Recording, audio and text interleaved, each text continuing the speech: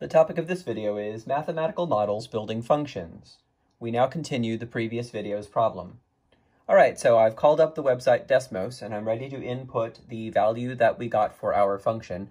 Our function was d of x equals a bunch of stuff, but we know that f of x and d of x and g of x and h of x are all just the same as y.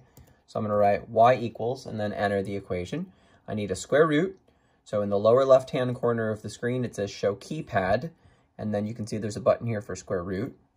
And then I can put in what I've got. So x raised to the fourth power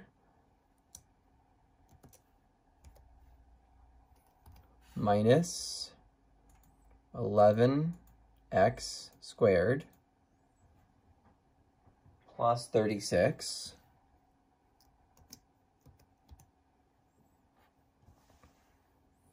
Okay, and it says what positive value of x makes the distance lowest.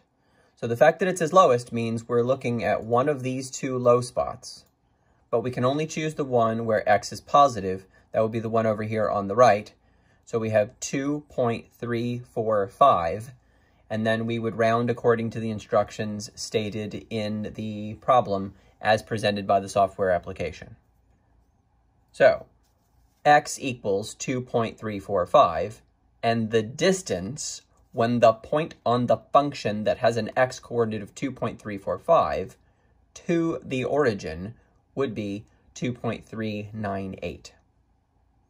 X is the x coordinate of the point on the parabola, y equals x squared minus 6. Y is the distance from the point on the parabola to the origin.